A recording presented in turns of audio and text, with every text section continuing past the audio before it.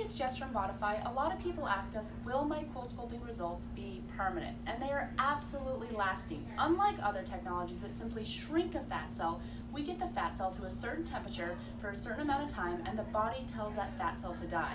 Once it dies, it flushes out of the body over the course of 2 to 4 months, and once it's gone for good. So as long as you maintain your diet and exercise and healthy living, you will absolutely appreciate your CoolSculpting results for a lifetime.